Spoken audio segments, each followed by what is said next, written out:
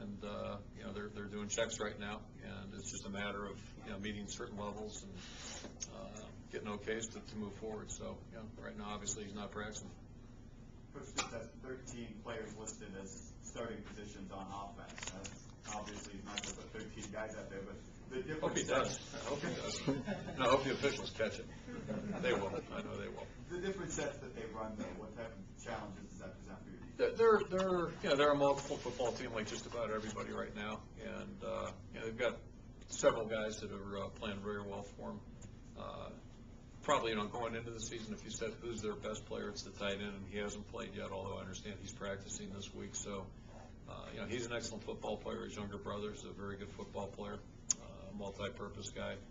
And the two guys that have really merged, obviously, in 2 games would be the running backs. Both those guys are doing a tremendous job. Lots been written about Grigsby right now, and rightfully so. But the other guy's an excellent football player too, and they really complement each other. They're different style backs, and so in preparation, it gives you some problems there. And they've got a big physical offensive line, a really good offensive line. Are there any similarities between Iowa State's offense and their offense? No, I wouldn't compare them. I don't think that's fair. Do you get the sense that Arizona media? Very different style. I mean, they're just it's a whole different style of football. Sorry. Mike certainly had his struggles there in the beginning in Arizona, but you talked about the win over BYU last year in these first 2. Do you get the sense that that's a program that's maybe beginning to turn that corner? That's what I was referring to when I said I think they've got momentum right now. I think, record last year, maybe similar to what we had in 2001, and when you don't have success, it's a process typically. There aren't a lot of overnight sensations. It happens occasionally. But typically it's something that you build to. And, you look at the victories I mentioned, the BYU game, obviously, the Arizona State game, which is huge for them. It's not only in conference, but in state, and there's always been a big rivalry. But look at the losses, too, and that's why I alluded to the Oregon State, who had a good football team last year, a very good football team. The way they played against USC, that caught my eye when whatever weekend that was. I think it was in October last year. I perked up on that one when we were playing these guys this year. So, to me, it's been a process for them, and I think they're starting to,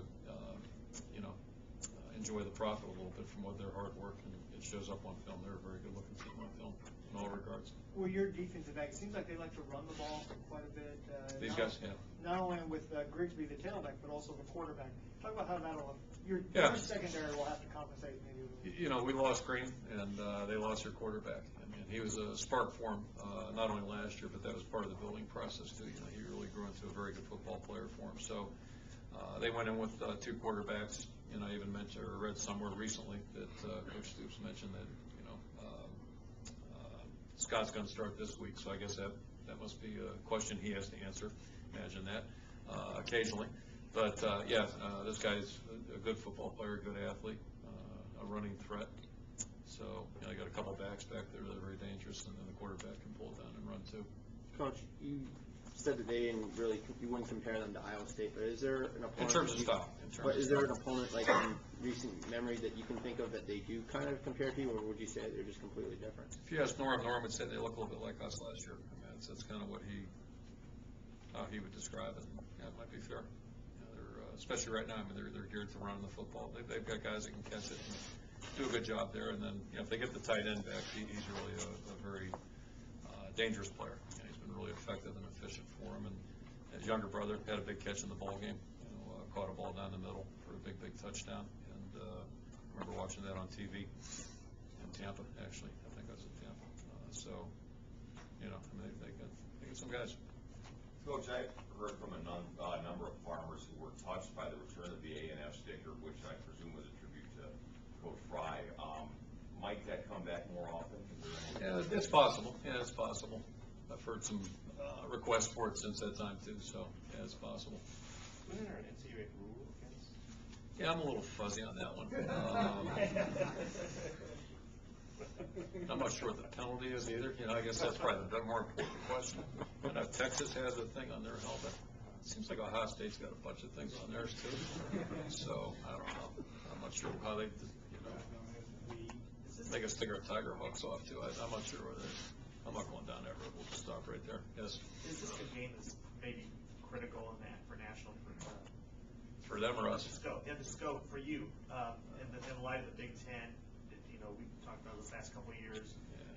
Ohio State seems to be the whipping boy in the Big Yeah, you know, I guess my thinking really has never been too global, you know, ever.